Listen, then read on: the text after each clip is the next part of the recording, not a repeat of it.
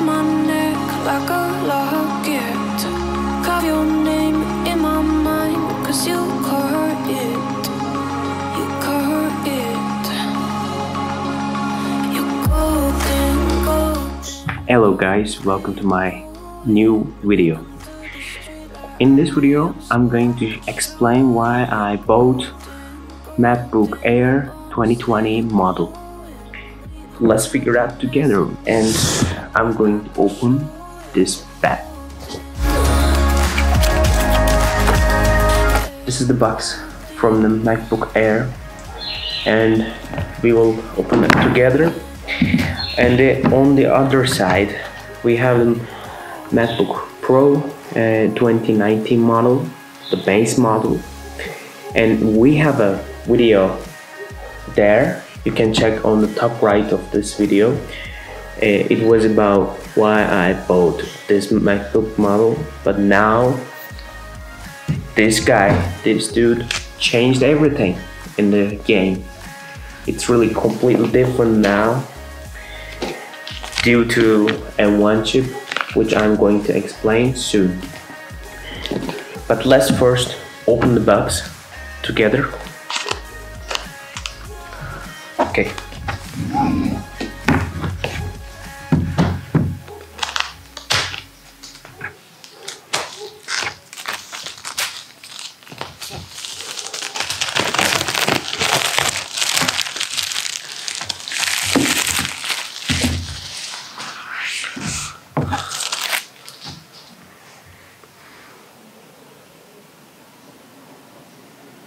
Here we go.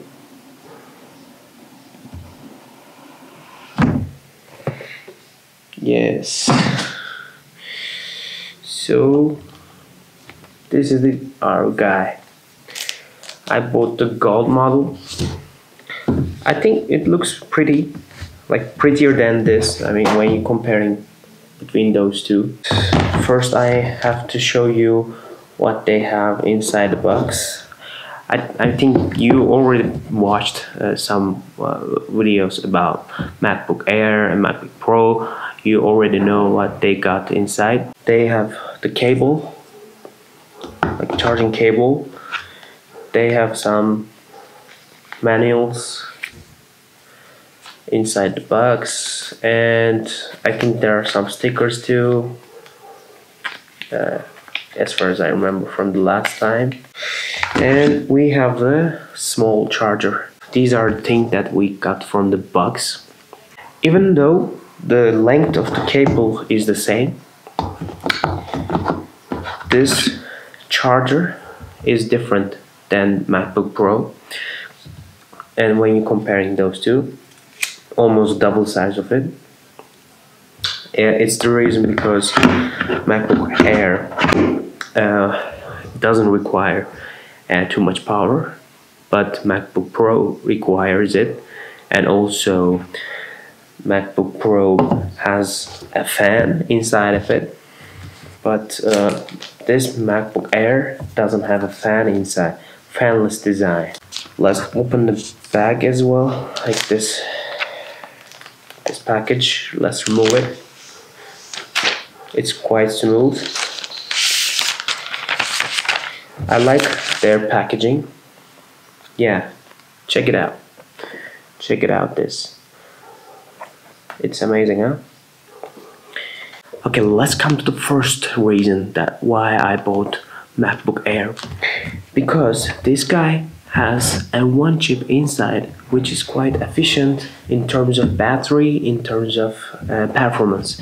When you compare these two laptops, because of the benchmark test, you see 4x and 3x differences between those two.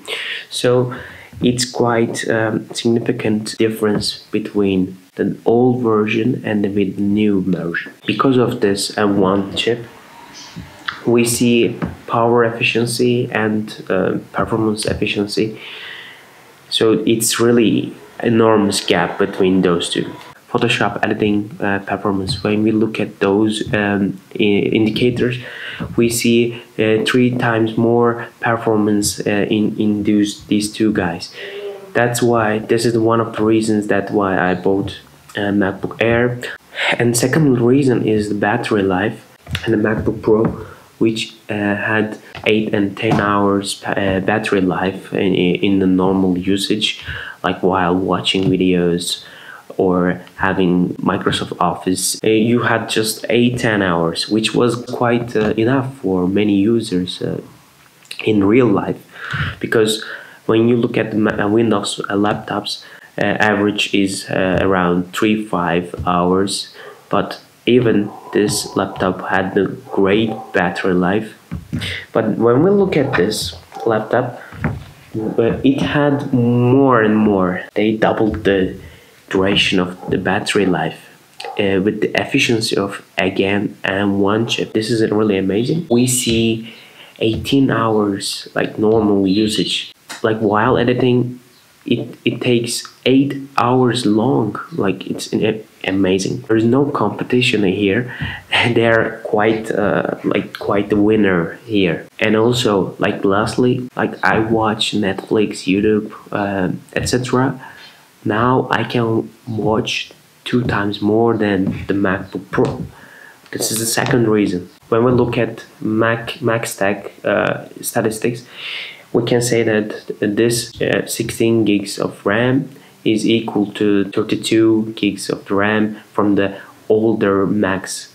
That's really important gap. Like when you look at this performance, there's a huge jump over there. I use my laptop for editing. I use my laptop for sometimes playing games and like normal usage, watching something. And while editing on these laptops, it wasn't that bad like for the MacBook Pro, but I needed a bit faster because I upload video regularly. I needed better performance. If you need such high performance in your laptop, you should definitely go for 2020 MacBook Air model. As I told you earlier, they doubled the performance, even tripled the performance for the most of the stuff. Now it's quite faster due to the M1 chip. Then now it's integrated chip which included CPU and GPU. This is amazing because we didn't have such performance in the Intel like models before. If you are editing video, if you are editing Photoshop, you really need like these kind of laptops. Lately they released iMac and also iPad Pros. They are also pretty fine, but for example iMac is not portable, and on iPad Pros you can't edit anything like yet. They are planning to release an update which covers like some editing programs can work on iPad Pro as well, but yet we don't see like such performance inside those new products, even though they have M1. Portability is really important for me, and also I'm looking for the performance, which was the case for me.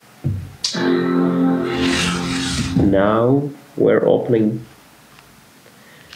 the screen for the first time. Okay, let me show you something else too. In their specs, MacBook Pro had P3. Ana dil olarak Türkçeyi kullanmak için return tuşuna basın. Okay, I will use it. Okay, in this MacBook Pro model, they had P3 gamut color profiling for a long time, but for the MacBook Air, this is the first time they have this such diversity in the color. That's why like now MacBook Air is supporting P3 gamut. This is really important for editing stuff like video editing or like Photoshop editing. And I want to jump into the like very critical issue which many people had a problem with it.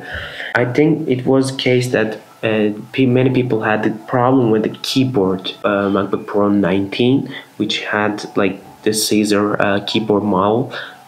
Okay, it was okay-ish for me because I don't mind that much, but the travel wasn't that good on this one. I didn't like have big problems like other users had. I assure you, this has the best keyboard ever.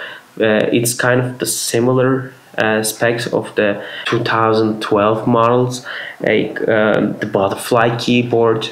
But now they are calling, like they changed a bit with like magic keyboard, they say.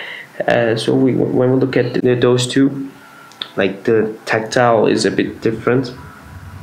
You can see like key travel, like the travel is different.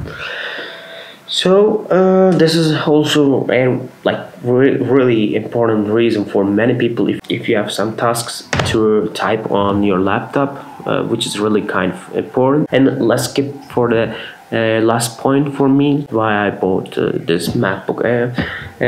In this one, there is one like fan inside, which wasn't that big deal for me, but especially when I'm editing, it bothers me. Like maybe even in this one, some people say that it gets hot, but not that much because of this efficiency of M1 chip. And in this one there is no fan, as I told you earlier in this video. There is no fan, so it's pretty good deal to buy this laptop. MacBook Pro 2020 is also not that good deal because Apple is going to change the design of the MacBook Pros soon. But for the MacBook Air, I don't think they will change for 2 years, 1-2 years more. And this is the like most valued product so far, so it's really good option to buy, I think. And if you're looking for these reasons why I explained, you should definitely go for MacBook Air in your life. Like after a month, I'm going to review what are the difference between like the performance and or the battery life, battery duration. I'm going to review all of these. I'm going to keep you posted, guys, for this comparison. And if you like this video, put that like down below. See you guys in the next videos.